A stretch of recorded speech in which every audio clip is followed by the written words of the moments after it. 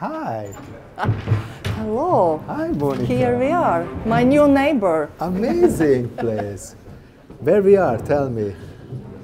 I just wanted to rent a place, and I'm a very easy costumer. Then I proposed to rent upstairs. There's Right. a good apartment. This is, you know, a little bit like many people live together, Ah, okay. kind of so-called WG. WG, I'm looking for a WG. I just wanted to get a room, nothing Okay, else. then let's go. Let's go in.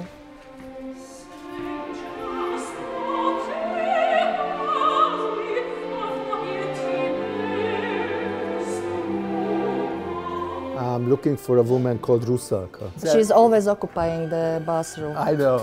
That's what I heard. Am I see this right? There is a big hole. That's Rusalka's secret, right?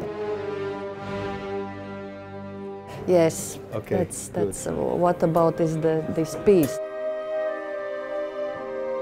We are in the apartment of Rusalka. She's a lost woman, a lot of identity questions, and we are in a WG.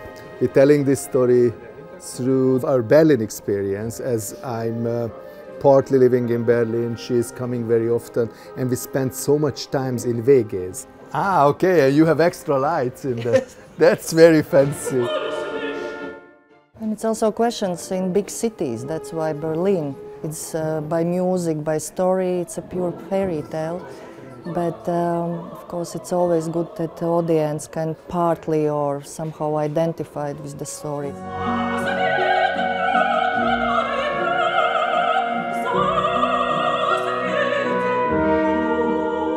As we understood from the piece, she's really longing for change her life. And the chosen one, the prince, doesn't come on time. He's late, as usual in tales and movies. So at the end, she became an Irrlicht, a ghost, a creature.